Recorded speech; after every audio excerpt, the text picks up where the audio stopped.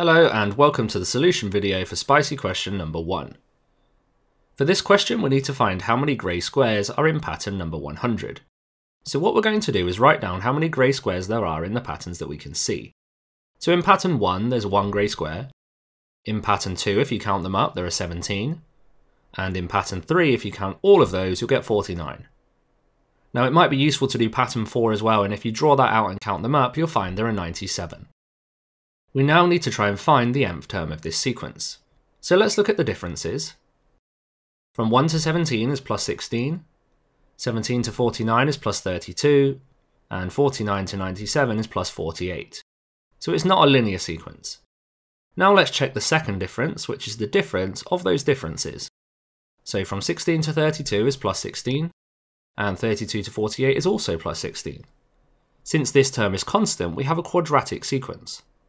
What we need to do is half this number, so half of 16, which is 8, and that tells us the coefficient of n squared will be 8. So it's an 8n squared sequence.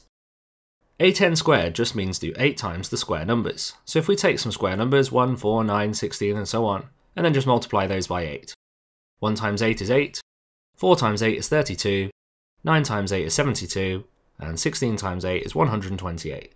So this is what 8n squared is.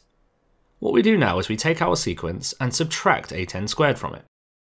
If we do these subtractions, you do 1 take away 8, which is negative 7, 17 take away 32, which is negative 15, 49 take 72, which is negative 23, and finally 97 take 128, which is negative 31. The numbers in black here form a linear sequence. You can find the nth term of that quite easily.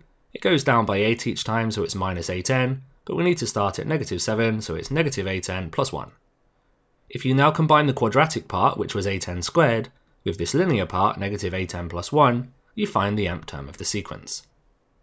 Now remember in the question they asked us for how many grey squares there will be in pattern 100.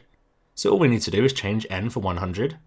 So we've got 8 lots of 100 squared minus 8 lots of 100 plus 1. 100 squared is 10,000, so times that by 8, that's 80,000. 8 times 100 is 800, and then plus 1. And if you do this, you'll get 79,201, which is the answer to the question. Thank you for watching this video. I hope you found that solution useful.